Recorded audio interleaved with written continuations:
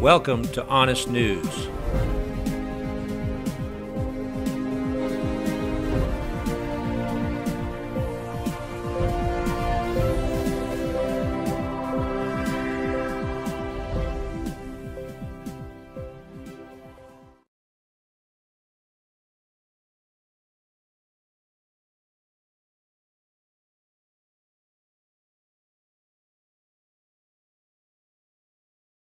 Second Peter chapter 2 and verse 1. If you'd like to follow in the reading of God's Word, I'm going to be dealing with the subject of arrogance.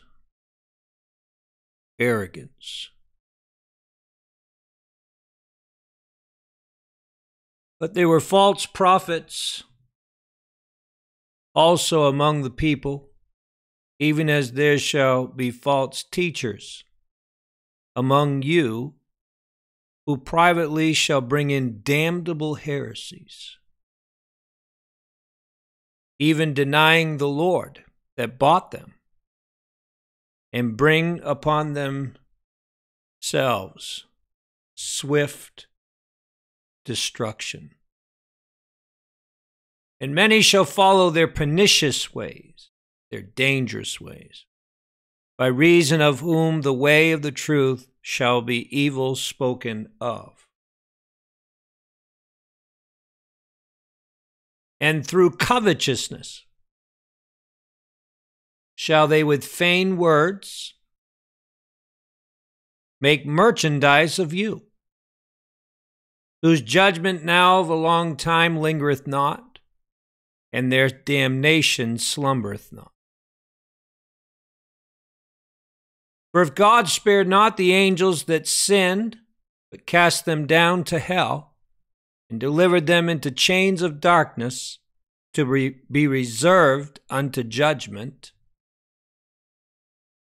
and spared not the old world, but saved Noah, the eighth person, a preacher of righteousness, bringing in the flood upon the world of the ungodly, and turning the cities of Sodom and Gomorrah into ashes, condemned them with an overthrow, making them an example unto those that after should live ungodly. And delivered just Lot, vexed with the filthy conversation of the wicked. For that righteous man dwelling among them, in seeing and hearing, vexed his righteous soul from day to day with their unlawful deeds. The Lord knoweth how to deliver the godly out of temptations, and to reserve the unjust unto the day of judgment to be punished. But chiefly, them that walk after the flesh in the lusts of uncleanness and despise government. Presumptuous are they, self-willed.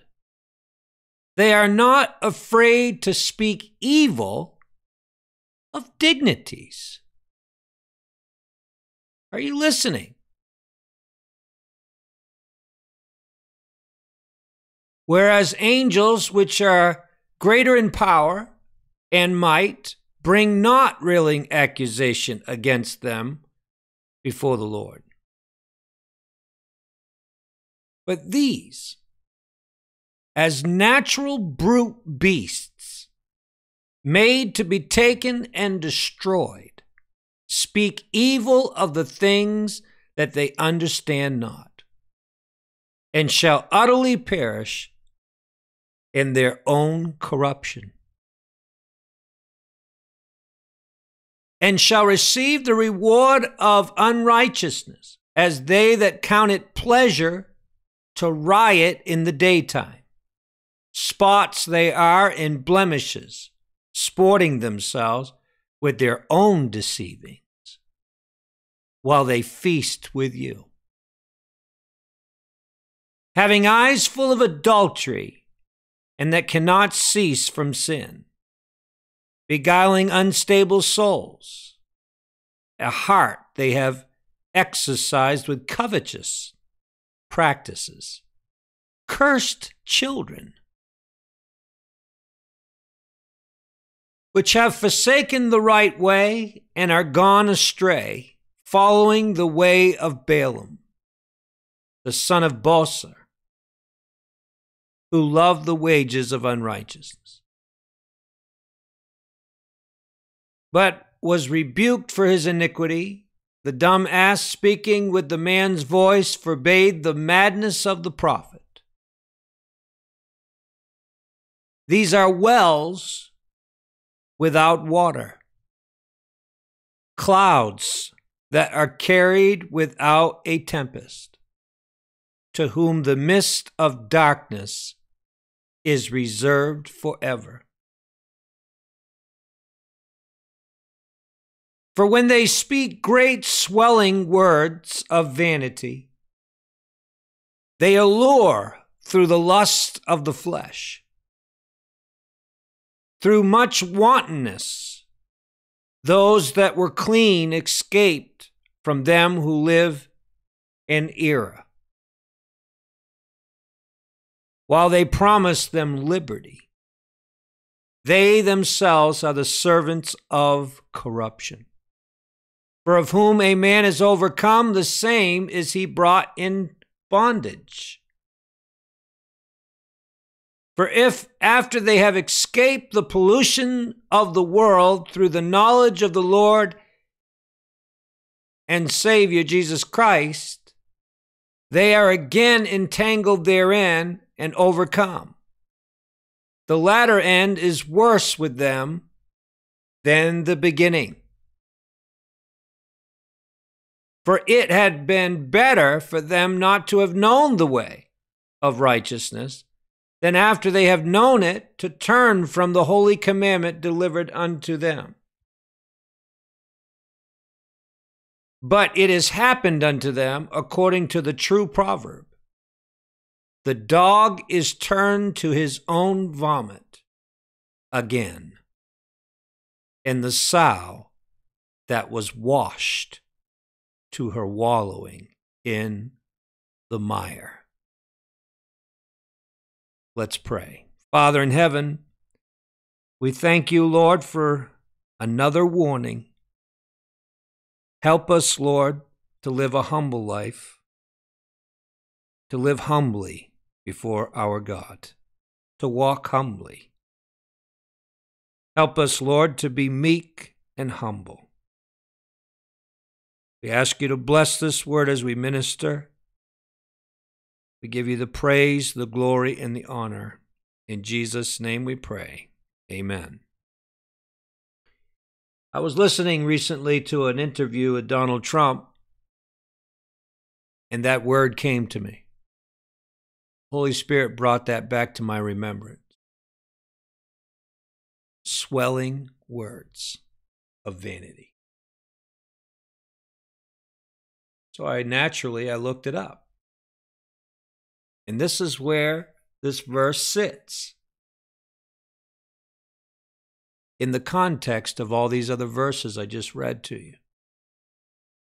For when they speak great swelling words of vanity, they allure through the lust of the flesh, through much wantonness. Are you listening? This not only describes the great whore of Babylon, this one world religious system, but it also describes the President of the United States. I may know that. It obviously does, because as I was listening to an interview about Donald Trump, the Holy Spirit, remember Jesus said when he, the Spirit of truth, has come, he says he will bring to remembrance. He will bring to your remembrance those things which I have said, or those things that are in the Word, right? Those things that are in the Scripture. And the Holy Spirit brought this to my remembrance, this Scripture. When they speak great swelling words of vanity. So I looked up this word swelling, and it means arrogant, insolent, arrogant. Listening. And that's who represents the evangelicals. Hello.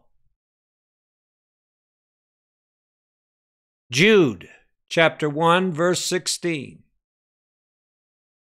These are murmurers, complainers, walking after their own lusts, and their mouth speaketh great swelling words. Why? Having men's persons in admiration. Because of what reason? Because of advantage. In other words, they're taking advantage of you. Yeah. That's their purpose, is to take advantage of you. All the way from the harlot whore of Babylon to the White House.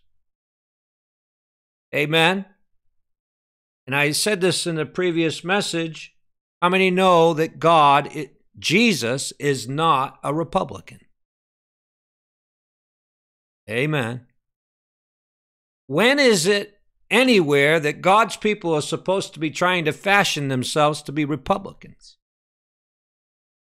Because when you're trying to be like a Republican, you're trying to be not like a Democrat. But how many know that's not the standard that God's people have been given to live to? You and I are not supposed to be living to the standard of a Republican, which is nothing more than hypocrisy.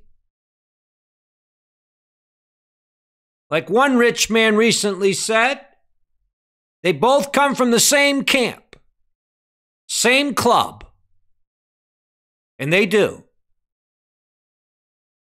They learned a long time ago, years and years, decades ago, a long time ago, they learned, if not hundreds of years ago.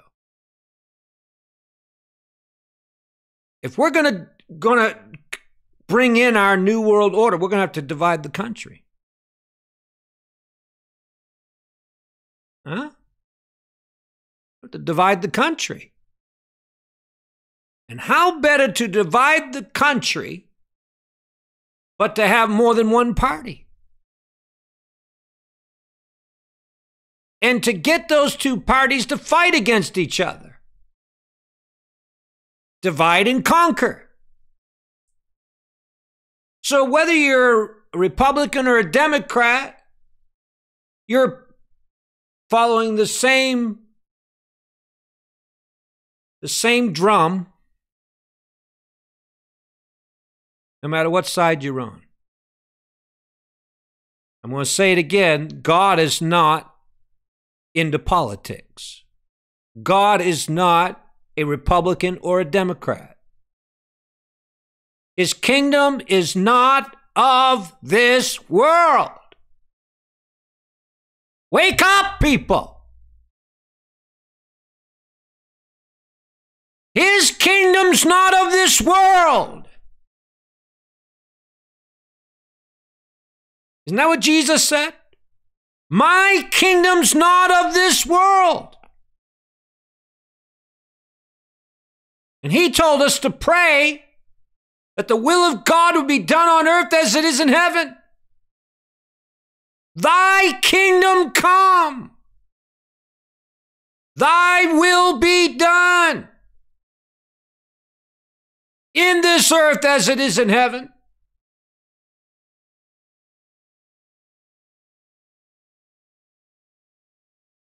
It makes me sick to my stomach to see people that say that they are following Jesus, and they're so caught up in the politics of this world. You believed the lie. You got duped. You became part of the system. And yes, the system of the beast. Amen. You're listening to great swelling words of men's wisdom. And they're taking advantage of you. Jesus will never take advantage of you. The Lord will never take advantage of you.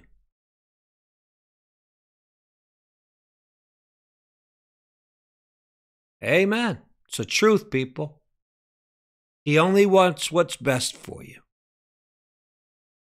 Amen. I don't think anything else needs to be said in this message. It's up to you. You're going to keep rejecting the word? You're going to keep rejecting the truth? Or are you going to wake up?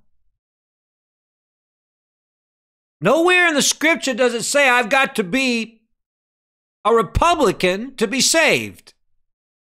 Nowhere in the Bible does it tell me that I've got to vote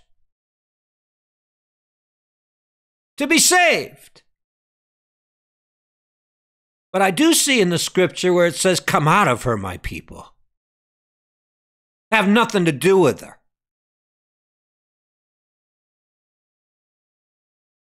Be not partakers of her sins. Her sins have reached unto heaven.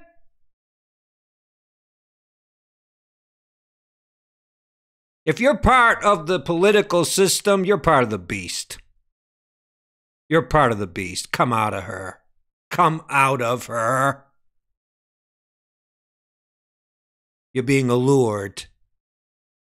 You're being allured through the lust of the flesh. Amen. It's the truth. Through their wantonness. They're making merchandise of you.